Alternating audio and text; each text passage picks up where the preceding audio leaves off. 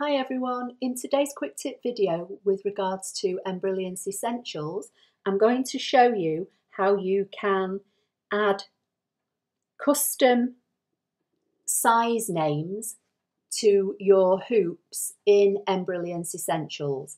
So I've opened Embrilliance Essentials with a new blank page, and just for clarification, if you come up to the view icon, make sure you've got all the same settings selected here as I have got, and also under Manage Views, make sure you've got all these ticked, and that way your Embrilliance Essentials should look the same as mine. So to give your hoops custom names so that you can identify them, if you come up to the yellow properties box and select that, now again, this may or may not be open here.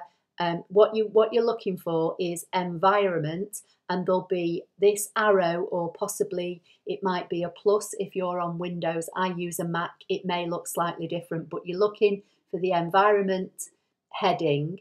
You click on the drop down arrow or the plus sign, whichever you have got, and you come to hoops. I now use a Brother V5 LE, which uses the PES format.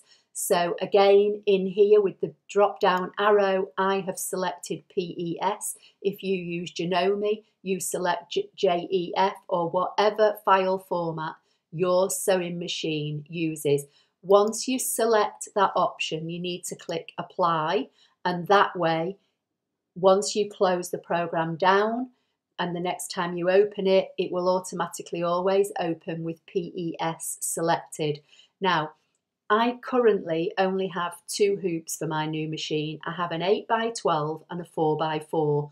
But irrespective of the fact that in Embrilliance Essentials, I have my preferences set in inches, the hoop sizes in here under Environment and Hoops automatically show in millimeters, and it can get a little bit confusing.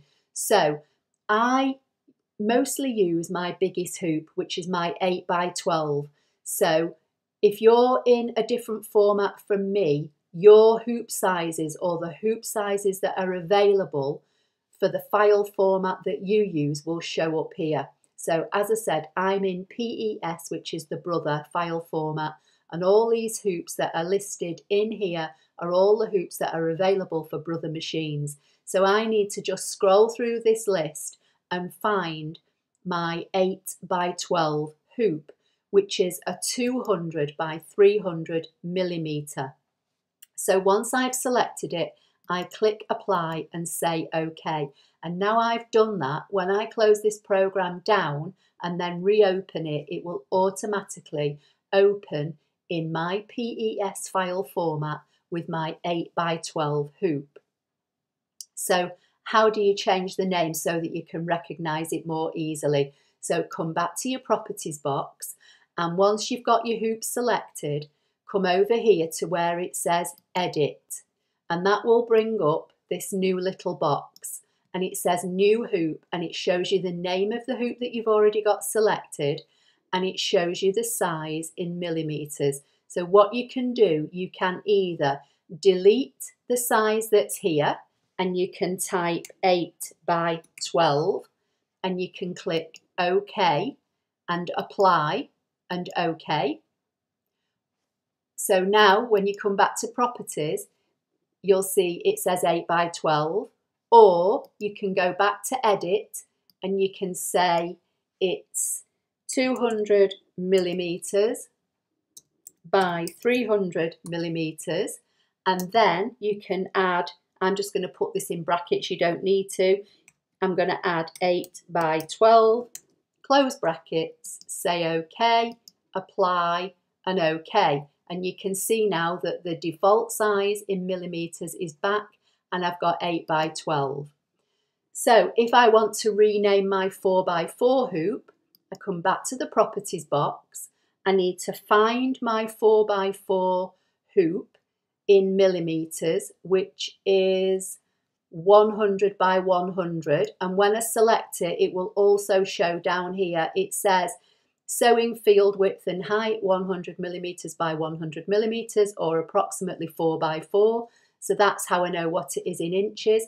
I could click on this one, 160 by 260, and it will tell me that it's approximately 6 by 10. But rather than having to keep clicking on it and looking down here, if you select it and go to edit, and then again I'm just going to do brackets and do 4 by 4, close brackets, say OK, apply and OK, and that will automatically now set my hoop to 4 by 4. So when I close the program down and reopen it, it will set it as a 4 by 4, but I prefer 8 by 12. So I'm going to come back to the properties, I'm going to come back to my 8 by 12, and I'm going to say apply. Now if I scroll down, my 4 by 4 is still here.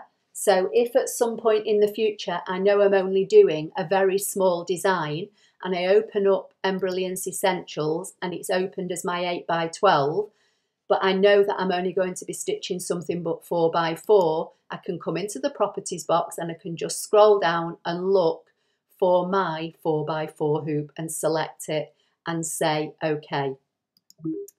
So I'm just going to close that down now because, as I say, I have mine set to 8 by 12. So I hope you found that helpful. Please give the video a thumbs up. Don't forget to subscribe if you don't already do so, and I'll see you in the next video. Thank you.